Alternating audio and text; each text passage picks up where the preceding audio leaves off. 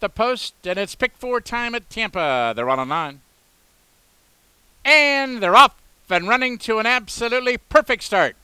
Red Nation on the outside breaks for the lead with Andrew the Bull, and there goes Recorder now shooting through from between horses.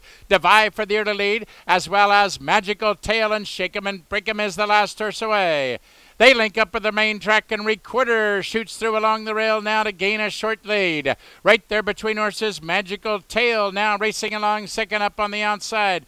That's Hacienda Boulevard now racing third. Weld looks for racing room along the rail fourth. Red Nation on the outside is now fifth.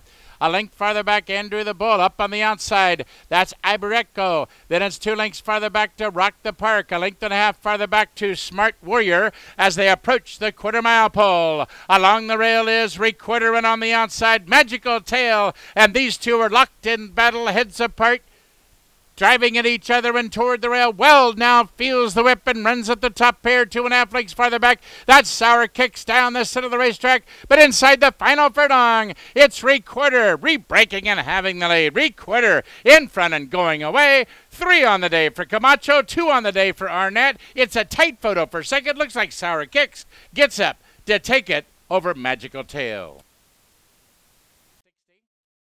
Superfecta, $2,048.10. There is a high 5 carryover in the pick 3, 3 of 3, 33-30. Next up, we move back to the turf course, the 7th race on the card. And there are no changes